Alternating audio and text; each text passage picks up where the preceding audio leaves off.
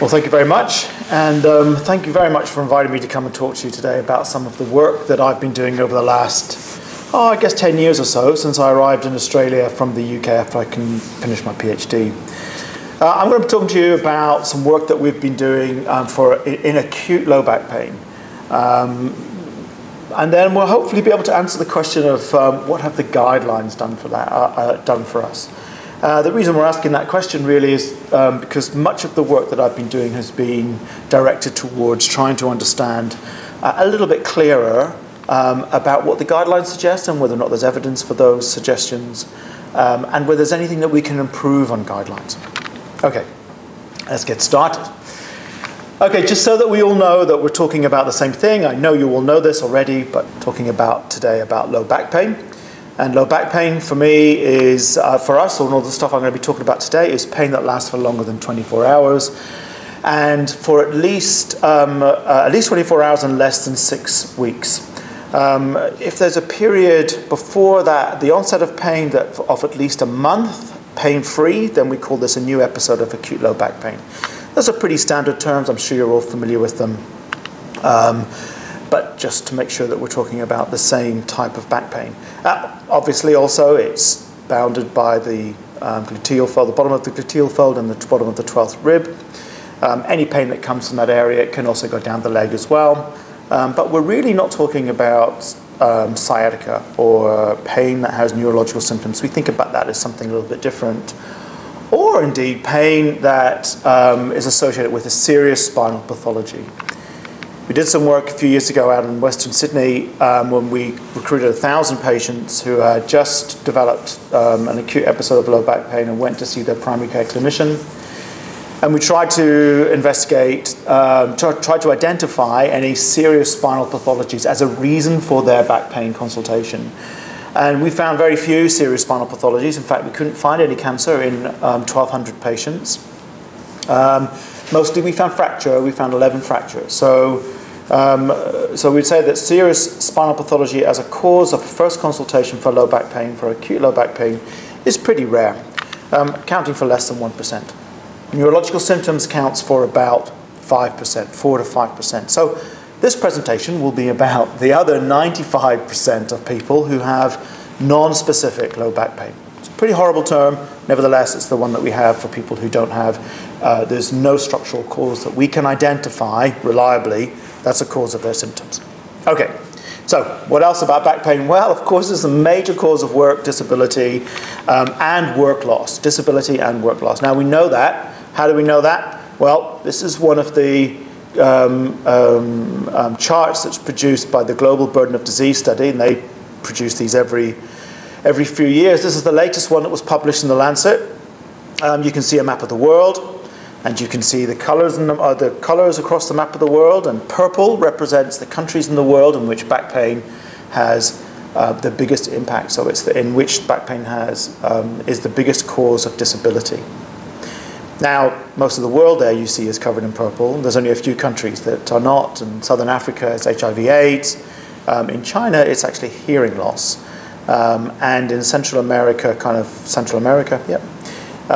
it's neck pain. So back pain is the biggest cause of disability worldwide. And in 2016, that accounted for 57.6 million days of, years lost disability.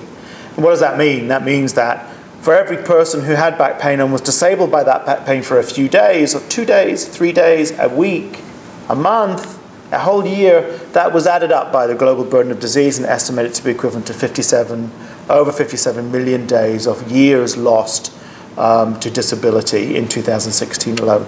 So it's an enormous problem, as you can see, worldwide. What does that mean for the individual? Well, we also have some great data on that as well from Deborah Schofield and her team at the University of Sydney. This has done some really beautiful work trying to understand what actually happens to the economic impact of back pain on individuals, and also the implication of that broader for the rest of Australia. And she focused on the age group of 45 to 64 because that's where back pain is most common. And it's also where people begin to think if they have back pain and it's not getting any better, then they may take early retirement from work. And in fact, back pain is the #1 reason for health-related early retirement. So it's the #1 reason that people retire early. For those people, for people who actually stay in work up until they're age 65, so they remain in work, Schofield and her team estimated that they accumulate wealth. And the amount of wealth that they accumulate, the median, is $214,000. So by the time you retire, the median amount of wealth that you will accumulate is $214. If you have back pain and you retire early, that comes down to just over $3,500. Now, obviously, that's a substantial difference. So back pain is the leading cause of, not only the leading cause of health retirement, but it's also the leading cause of income poverty for those who retire early due to a health condition. If we take that a little bit further, we think, okay, what does that cost to the GDP? Well, it reduces income, it also reduces taxation available to the economy, and also increases welfare costs. In 2015, that was estimated to a hit to the GDP of $10.5 billion, and in 2013, it's projected to rise to $14.5 billion. Obviously, these are staggering amounts that really could be put to better use. Okay, now,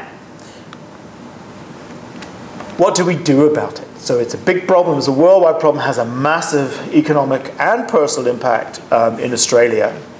What do we do about it? Well, of course, there are many clinical trials that have investigated different types of treatments for back pain. And it's actually, without doing a systematic review of those, it's quite difficult to get a good number of those, a good sense of how many there are. Lots of people always talk about their increase, the numbers of trials are increasing.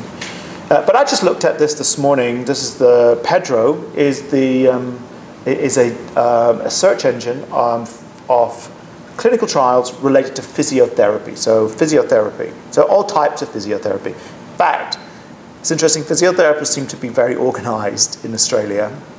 They have some brilliant researchers. Some of the top researchers in the world are in Australia. But physiotherapists seem to be doing very well in terms of getting evidence together. And this is a really great initiative, which is run by a couple of physiotherapists. You can search this engine. So they log every trial that's a treatment for any type of physiotherapy, and then you can search it. And I did that this morning. And I found 2,000 clinical trials for back pain. And since 2003, when this evidence database was established, there have been over 2,000 clinical trials in low back pain. There have been over 599 systematic reviews that have led to 48 clinical practice guidelines. I mean, obviously, those numbers are just crazy. No physiotherapist can keep up to date with that amount of evidence, or even in the systematic reviews. It's just those are crazy numbers to expect any clinician to be on top of. So there are practice guidelines, and there's 48 practice guidelines around the world, and there's also an Australian guideline. So the Australian guideline determines or provides guidance on how we should assess and treat low back pain. So how should we treat low back pain? Well, this was developed in the early 2000s and published in 2003, so it's very old. And in fact, it's been rescinded in 2013, so 10 years later. So Australia doesn't have a guideline on how to manage acute musculoskeletal pain here, but this is where the managing acute low back pain guideline was contained within that. So obviously that's a bit of a problem because there's no guideline in Australia to provide any evidence of what you should do to manage patients that you see with acute low back pain. There are guidelines around the world, and we did a review of those a few years ago, and actually they all come to very similar conclusions, in fact, to the Australian guideline. I should actually say that for the last 4 or 5 years, we've been waiting any day for the Australian guideline to be published. I spoke to Michael Nicholas about a year ago, and he said they were almost ready. He's on the panel, but we still haven't seen anything. Anyway, we'll come on to the development of guidelines as we go through this a little bit. Okay, so we reviewed them, and actually the guidelines they really have some common recommendations. So, and these common recommendations are consistent, so there's very little around the edges of that. This is just what they suggest, and you're all familiar with this, right? So this is for acute low back pain, you should reassure a patient that their prognosis is favorable, advise them to stay active, prescribe medication if necessary, time contingent medication, paracetamol, anti-inflammatories as a second, as non-steroidal anti-inflammatories, muscle relaxants, or opioids, antidepressants, anticonvulsive medication as co-medication, as a second line. Discourage bed rest and do not advise a supervised exercise program. Well, that do not advise a supervised exercise program wasn't actually in the Australian guideline. But anyway, these are all very similar, and this is the advice to clinicians. This is how to manage a patient with acute low back pain. So what happens when patients are managed like that? Well, this is a graph. I've taken this from Nick Henschke's publication in the BMJ in 2008. It's the results of a study that we did. It's a cohort study that we conducted in Western Sydney in the mid-2000s. We recruited 275 GPs and physiotherapists, and we got them to recruit consecutive patients with acute low back pain, and then we followed those patients for 1 year. Now, we trained the GPs and the physiotherapists to provide guideline care, which is what you've just seen. So this is what happens to patients when they're provided with guideline care. You can see, I'll just orientate you to the graph a little bit. So this is the probability of being unrecovered when someone, within 2 weeks of developing back pain. So the probability of being unrecovered is 1. That's what you'd expect. Everybody is unrecovered at that point. And you can see that in the first couple of weeks, the probability of being recovered drops markedly until it gets to about 3 months. And then there is a considerable slowdown in the rate of recovery after about 3 months. And that's quite meaningful, I think, so that there's a rapid recovery in the first couple of weeks. People tend to recover rapidly. But if they get to about 3 months, there's a real change in the rate of recovery. I also want to draw your attention to the proportion of people. So this is equivalent. The probability of being unrecovered is equivalent to having 40% of people unrecovered from back pain at 3 months. And then at a year, about 30%. So but there's still 30% of people unrecovered at a year. And that's a substantial proportion who have been given guideline care. And this guideline care is supposed to be the best available care. So it seems to work be appropriate for a good portion of people, 60%, but for the others, 30 to 40%, it really doesn't seem appropriate at all. So we were interested in whether or not we could improve outcomes for people who were in receipt of guideline care. So the first trial that we conducted was a trial of McKenzie therapy. McKenzie therapy, for those of you who don't know, is a standard physiotherapy treatment which is based on a series of repetitive movements. So the patient who with acute low back pain does a series of repetitive movements and symptoms improve. That's the theory. So we tested whether or not the addition of McKenzie therapy on top of guideline care was effective, added any benefits to patients, and it turns out that, of course, it doesn't. So these are, well, it doesn't really matter which one is which because you can't put a pin between them. This is pain intensity, decreases for both groups over the first 7 days and up to 21 days. So McKenzie therapy, this type of exercise therapy, has no effect over GP care. It doesn't add anything to guideline care. We then trialed, in a single trial, we had a look at the effectiveness of diclofenac or spinal manipulative therapy. You know what diclofenac is, it's an NSAID. Now, spinal manipulative therapy, you know what that is as well. That's when physiotherapists and chiropractors push on, try to mobilize vertebra to try and loosen up stiff vertebra. There was some suggestion that these may provide some help on top of guideline care. So we trialed those, and again for NSAIDs on top of guideline care, no effect. Again, no point looking at which treatment is which because they're both exactly the same. And same for, the first one was SMT, spinal manipulative therapy. The second was NSAID. So no difference between these groups. Okay, so where are we? Well, it looks like we can't improve on guideline care by adding any exercise on, or any standard type of physiotherapy care like spinal manipulative therapy, or even other types of drugs like NSAIDs. What about if we take that back a bit and think about what about the effectiveness of paracetamol? Well, the same story. This is by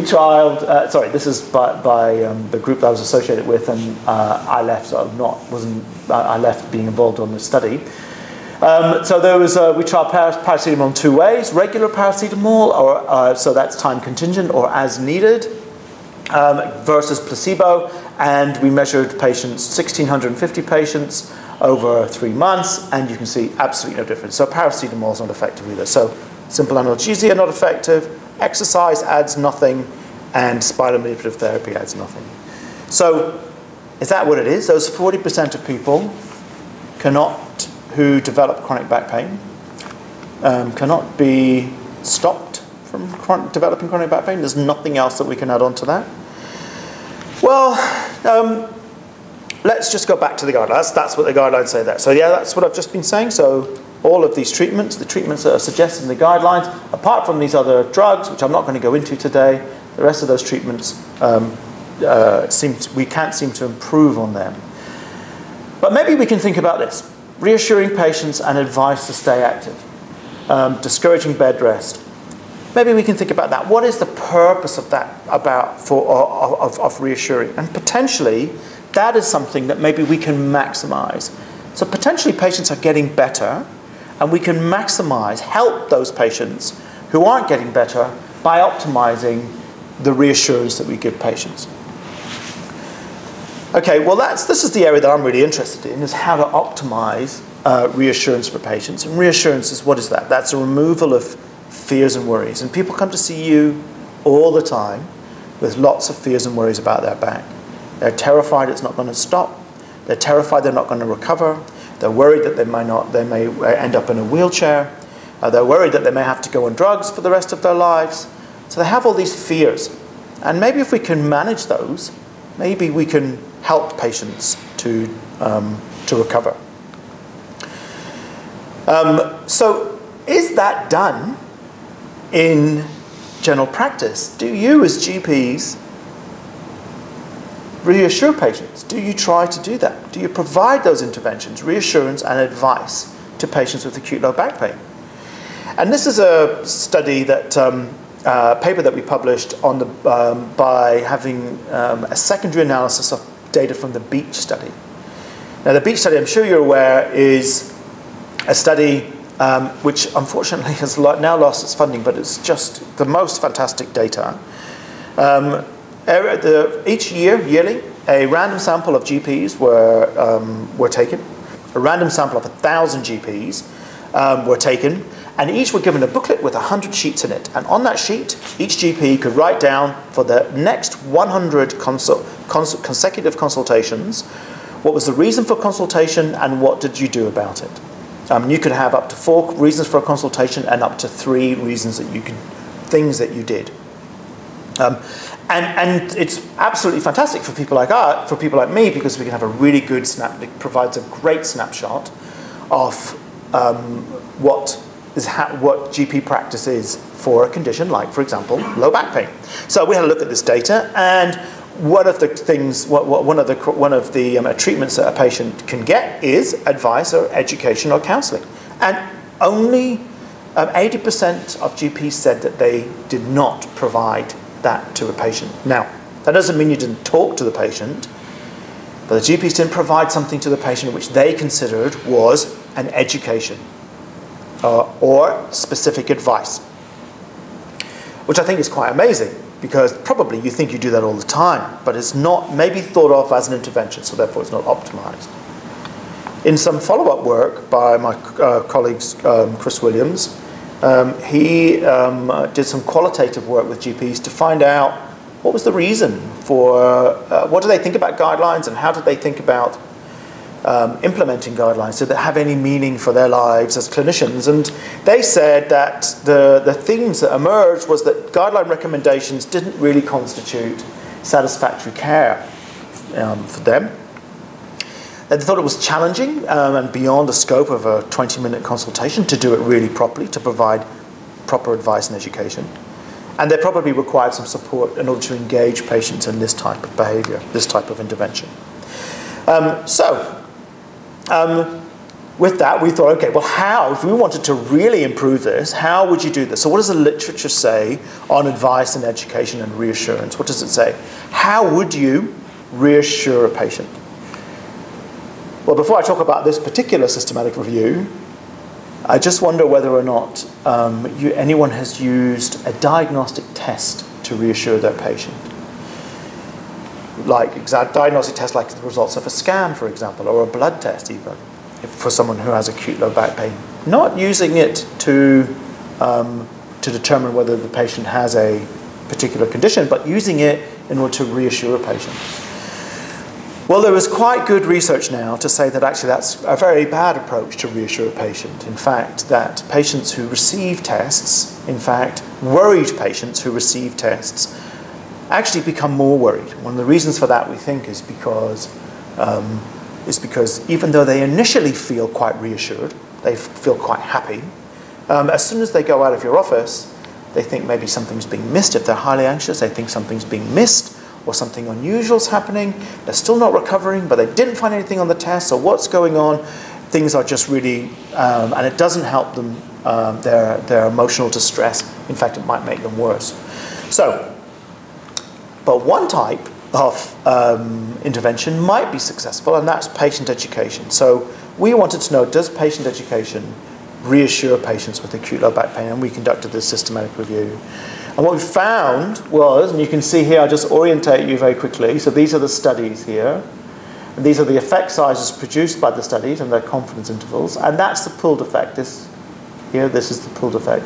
So in the short term, patient education did improve, did reassure patients, and in the long term, it reassured patients. So simple patient education was able to reassure patients. It was delivered, you'll like this, it was delivered by a GP, it had a stronger effect. If it was delivered by a physiotherapist or a nurse, it actually had no effect. So really, if you're a GP and deliver patient education to a patient, they believe you and they feel reassured. It's good news. The nice thing about this as well, it leads to reduced hospital consultations, future hospital consultations 12 months after the visit. So people are reassured, and that's a nice evidence of them being reassured. Okay, so now I'm going to take a stop there, because I'm going to say that up until now, where are we? Okay, so we have some guidelines that were produced around the world in the early 90s into the 2000s, early 2000s, and then they all came to a similar conclusion. We should treat patients all in the same way. So a patient comes in, they should all just be given guideline advice. They should be given guideline advice and reassurance. Nothing else improves on that. So okay, that's it. Just recently, there has been some guidelines which have suggested an alternate approach. And I just want to talk to you a little bit about that alternate approach now. So the alternate approach was proposed really by the NICE guideline, which is the UK guideline. This is the publication of it here in the BMJ last year. Since then, the Belgian guideline has also said very similar things, echoed very similar thoughts to the NICE guideline. But others, like the American College of Physicians, have not. And they've said, no, continue to treat people one size fits all, so treat all patients in the same way. Now, the difference about the NICE guideline is that the NICE guideline is suggesting that we treat patients according to their prognosis, rather than according to any assumed diagnostic, any diagnosis that they have. So treat them according to their prognosis. So for patients, for example, here it is here. It's a bit complicated, but I'll just show you very quickly. So if a patient comes in with back pain, they should be, Well, they say consider, but really they're starting to say that we should use a screening tool, a prognostic screening tool, like the StartBack tool. That's produced by Keele University in the UK. And for patients who score well on that, so they have a good prognosis, they really just get advice on self-management. For patients who have a moderate or poor outcome, there are other options to think about. Manual therapy, which we know doesn't work. Some group exercise, again, we know doesn't work. Some combined physical and psychological problem and psychological therapies. Well, some of these might work a little bit. We don't know about that. They based this advice on a trial that they did that was published in The Lancet a few years ago, which showed that patients who received care in this style, so this is stratified care, they've called it, do better a little bit. When I say do better a little bit, they randomized people to this type of intervention, so stratified care, versus just everybody treated the same. And there was no differences on pain intensity, but there was a difference on disability, and it was a small difference. But it was cost effective. So this has now gone into this is now being pushed through different guidelines. And let's see what happens with the Australian guideline, but I wouldn't be at all surprised if it has something like this. Okay. So the first thing, so as a group, we were really interested in this approach because it suggests that it gives clinicians something a little bit more meat than just treating everybody in the same way, which we know doesn't work. So maybe if we can identify people who are at a high risk of a poor outcome and we target them with additional therapies, can we prevent them from becoming chronic? The people who are at a low risk of developing chronicity, of developing chronic pain, maybe if we just treat them with standard guideline care, that's enough. Okay. The trick is, how do you identify people with acute low back pain who are at high risk of a poor recovery? There are some, as I mentioned, there's the StartBack tool, and we were interested in if there are any other tools available. And the two really that we came up with, really, when we did a systematic review, the best two were the StartBack tool and the, well, everyone just shortens this to the Cerebro. So this is the Cerebro. You might have heard of it as the yellow flags. The StartBack is quite new. It's been tested on quite a lot of people. Doesn't do brilliantly though. I mean, this is the pooled area under the curve. The area under the curve is a surrogate measure of accuracy. So you can think about 0 is, well actually 0.5 is chance and 1 is perfect. So it's a bit better than chance, same for the Cerebro. Okay, so the tools don't do fantastically for people with acute low back pain. So we decided to try and develop our own, and I'll just talk you through that very, very quickly now. So this is our own study. We developed it on a large sample of 1,200 patients, and this is their characteristics here. And we tested it, validated it on another large sample of 1,600 patients. This is their characteristics, and you can see that there are slight differences. That's nice. You really want your validation sample to be different from your development sample. And what did we find? Right, well, so I'm going to compare it to the StartBack tool because that's what's being suggested by the NICE guidelines. These are the 5 studies that have provided an effect size plus their confidence intervals, testing how well the StartBack predicts people who are at high risk of a poor outcome, how well the StartBack predicts people's outcome. This here is the pooled effect. So that's the weighted pooled effect. That's the StartBack tool. The pickup tool does a bit better actually, so we're pretty happy about that. And I just wanted to put this in here as well, just so that you're aware. Actually, both of them do much better than clinical judgment. We took this from Mark Hancock's study a few years ago, where Mark asked GPs and physiotherapists to predict whether the patient who was in front of them would develop chronic pain. And both these tools do much better. So it's probably very useful to use these tools, I would say. So what does our tool, which is the winner, of course it's the winner, otherwise why am I presenting it to you today? What does our tool look like? Okay, so, right, so this is it. And we in fact have not just we've taken the tool that we developed and we've turned it into not just a prediction tool, we've turned it into what I would like to think is a clinical tool. I think it's something which is helpful for you and for your patients.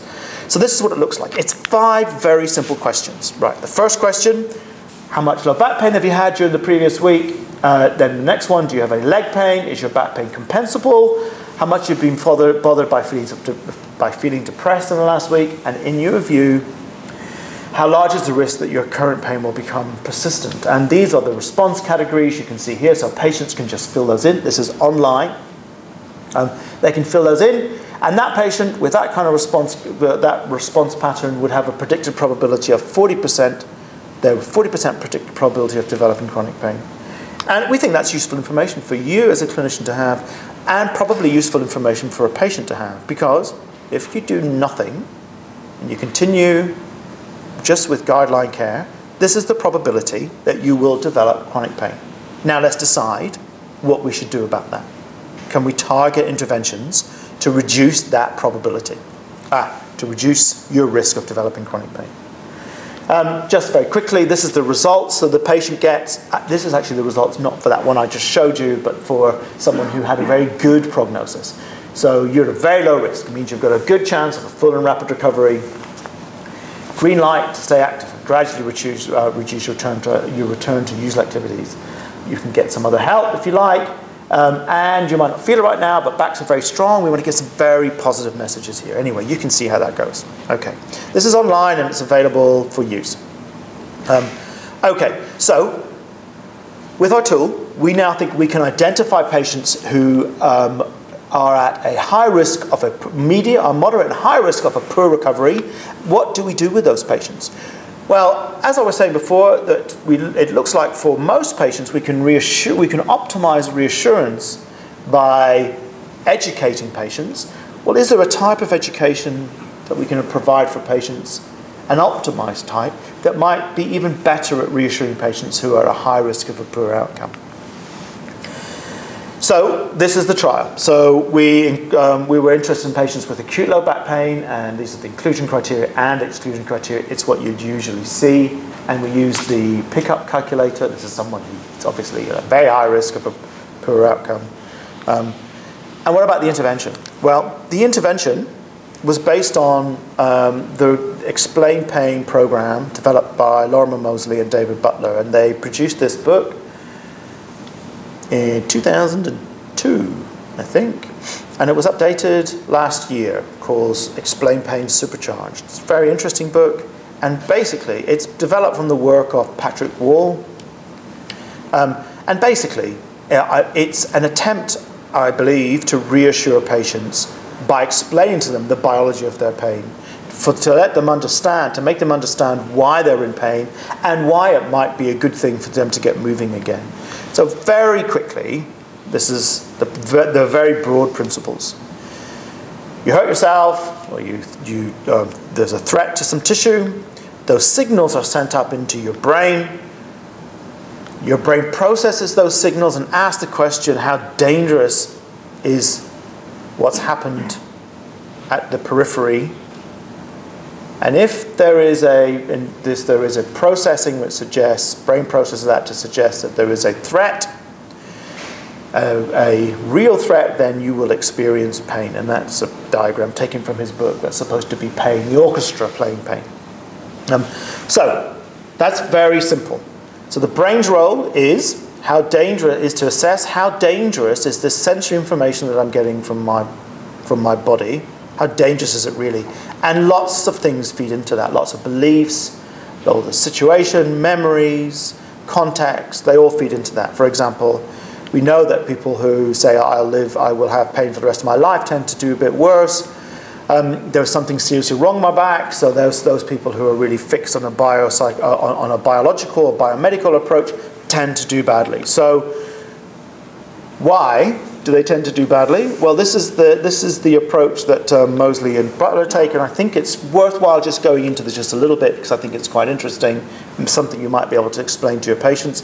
This is called the Twin Peaks, and this just means that if you have back pain, if you're a person and you are climbing up this mountain, this peak here, you get to a point, you're getting very, very tired, and there's a threat to your tissue that you might damage your tissue. And that's where the threat is. It's right near the top of the mountain. So if you go any further, you will damage your tissue. But what your brain does is it puts a barrier just before that, and that barrier is when you start to feel pain. So you climb up the hill and you get to this point and you get back pain. And what your brain is saying is, take things a bit easier because you're approaching tissue damage here. Your tissues might get damaged. Okay, so what happens if you do develop back pain and you do damage a little bit of tissue, some tissue? Then your brain lowers the threshold for tissue injury because there are some vulnerabilities in the tissue. But what the brain does, it becomes very protective of that tissue. So it lowers the threshold for experiencing something to protect yourself, which is pain, back pain, lowers the threat and puts this big buffer in. So this buffer stops you from really seriously injuring the tissue, and that's when you experience pain. And I think this is quite a helpful model for patients. I think we have trialed this, and the patients seem to understand it. So yeah, that's the safety buffer. So what do you do with that safety buffer? Well, over time, for example, if you took this for a 6 weeks program of just getting back to your usual activities, you can increase the buffer. So if you do a bit of exercise, you can decrease the buffer over time, as you can see there, until eventually the buffer goes back to its normal position, which is nearer tissue damage, and then you reduce your back pain. So you can do more things without experiencing back pain. And as I said before, what happens in here is that all those beliefs and thoughts and memories about the situation that you're in, all of those contribute to the size of this buffer. Because you can make it very big if you're very fearful and make it small if you're not so fearful. So that's really what happens over time. So we used that. I think it's very, very interesting. And we decided, okay, well, that takes 2 hours to explain this over 2 sessions. And we thought, well, these people who are going to do very badly, high risk of doing very badly, what happens if we intervene and we treat them with this intervention, this reassurance intervention, optimized reassurance? The control group was sham education. So those patients were being educated and the control group was sham education.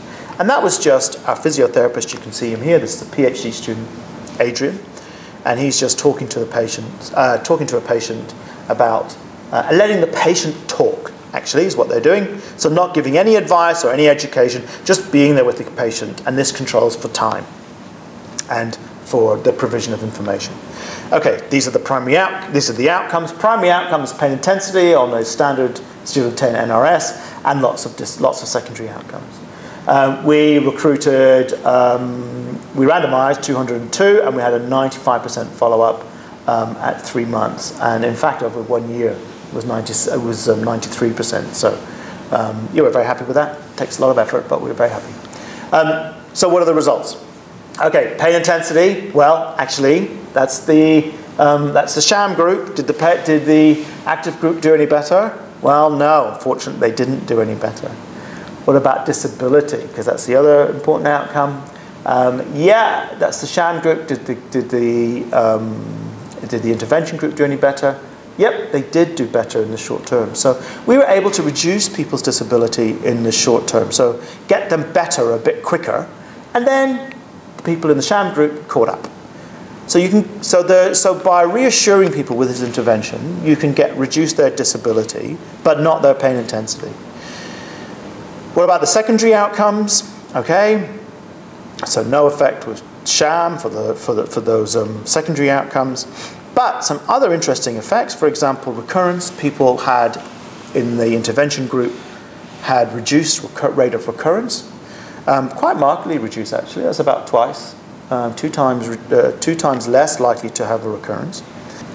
And they also reduced their pains, and we also were able to change their attitudes, what they thought, and also were able to reassure them as well. So that's the results of that trial, and just to conclude from that. So patient education did not influence pain intensity at 3 months compared to sham, but it might have other effects. We can reduce short-term disability and recurrence. and reduce healthcare use and increase reassurance. So we think this is pretty interesting, and I think this is the sort of start is to try to think about what do you do with that group. It's fine to be able to identify a group who are at a high risk of a poor prognosis, but what do you do with them? And this is one potentially promising thing, and we can play around with actually what we did in the intervention. One potentially promising intervention, but what else do we do? Unfortunately, we just don't have the answer for that yet. So, just to summarize, okay, so that's the end of the talk. And I don't think that I've brought any closer to that question. What have they done for us? What have they actually got? Have they improved our lives? Have the guidelines improved our lives? But what we do know is that a substantial minority of people with acute low back pain who are receiving standard guideline care will develop chronic back pain. And the guideline care doesn't seem to be able to be improved on with any of the standard approaches that we have. What I think that might be nice if you would consider is to using a prognostic screening tool to identify patients that are high risk of a poorer outcome and discuss their prognosis with the patient. So use this as a tool to open discussion about what kinds of interventions the patient would like to do. I've obviously said my back there, that's the tool that we've got, but of course there are other tools available as well. And what we also know is that really good quality education, so taking time to educate a patient about their back, reduces their disability and reduces the rate of recurrence and their future health-seeking behavior. So we think those are really positive outcomes. Now, we're not there yet, obviously, in trying to prevent everybody from developing chronic back pain, but we think that this is a really nice way to start. So thank you very much. Happy to take any questions. Thank you.